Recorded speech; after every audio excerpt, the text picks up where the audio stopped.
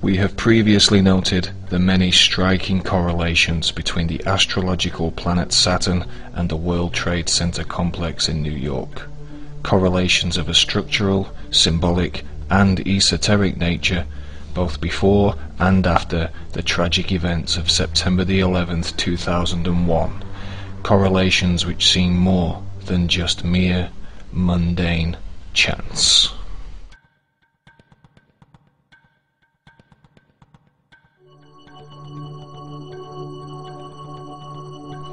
Ancient history is replete with symbolic, freestanding twin structures which often depict a deity at their centre, or that simply stand as mysterious markers, like a gateway to some other unknown world beyond.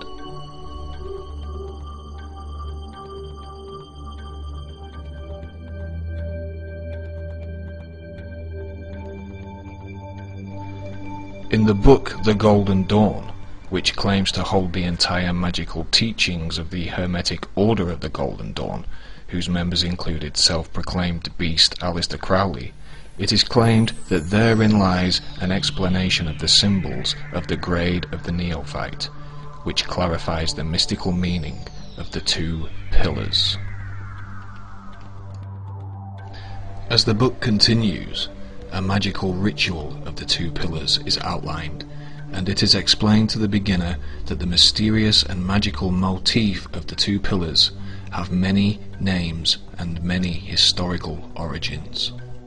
One of which, we are told, is from the Egyptian north and south columns of the gate of the Egyptian Hall of Truth, reminding us instantly of the north and south twin structures of the World Trade Center complex. Furthermore, in 33-degree Mason Manly P. Hall's writings, The Secret Teachings of All Ages, more mention is made of the twin Egyptian obelisks, which are interchangeable with all the other twin structures throughout history.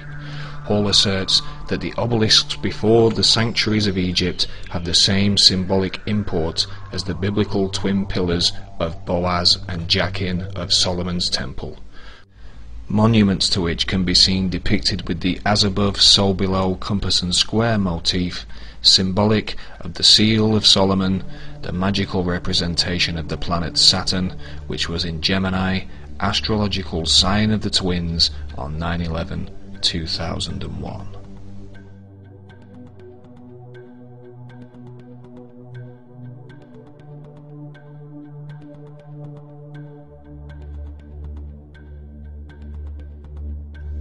In the King James Bible, Boaz and Jachin are described as each being decorated with checker work, and the very same detail is seen surrounding the symbolic pillars in every Freemasonic hall.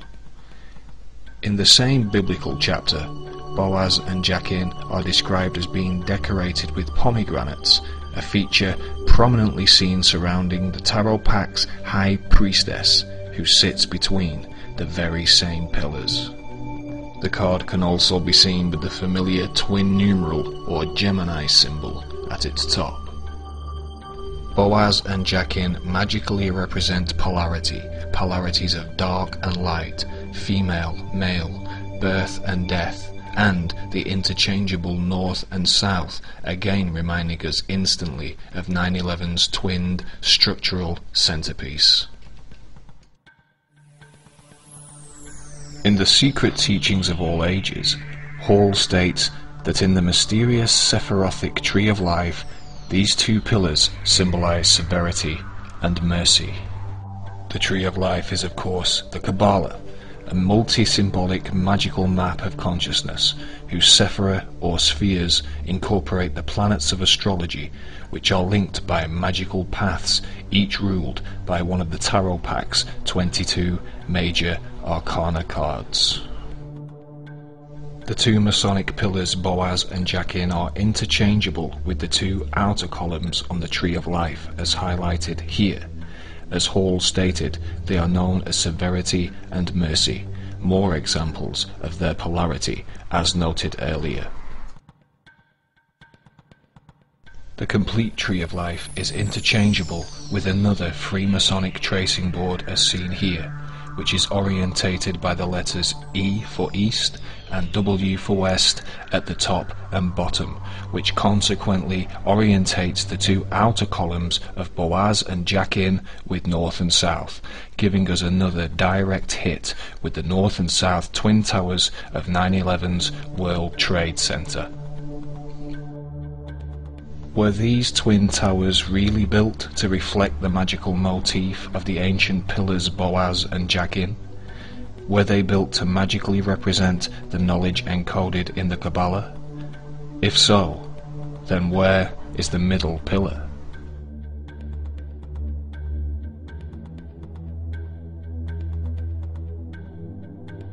At the base of World Trade Center 1 and 2, as well as this strangely Egyptian-looking pyramidal structure, was this, a fountain feature, known locally to lynching New Yorkers as the Sphere. Standing between the two twin towers, the Sphere was commissioned simultaneously as work began at the World Trade Center site in the 1960s, seemingly integral to the complex's original design. The Sphere's actual artistic title is the Great Spherical Caryatid, named by its designer Fritz Koenig. A caryatid architecturally is a replacement pillar or column, and as the caryatid stood between the two towers, our replacement column would first translate to this, then to this, and eventually to this, giving us our missing mystical column. Is all this just mere chance, synchronicity, or the result of more than just a little help from a hidden helping hand? When Nelson Rockefeller opened the Twin Towers in 1973, he stated that the Twin Towers were a great marriage of utility and beauty. A definition of utility is designed for strength. Was this Rockefeller quote code for the two Freemasonic pillars, also known as strength and beauty?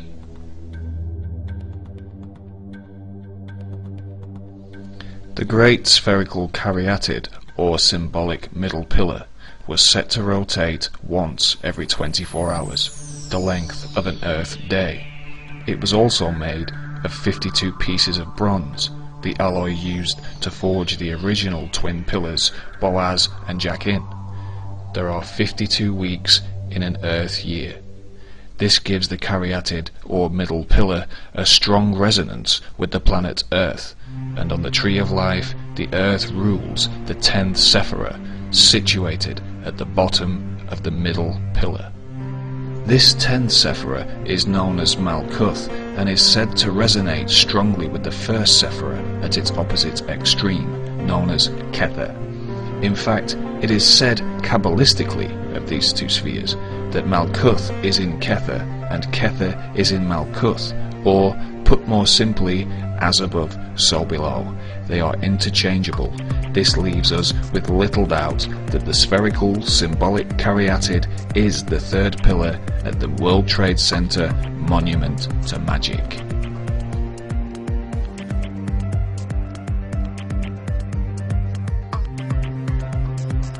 On the Tree of Life, Malkuth, the Earth Sephirah, is the 10th Sephirah.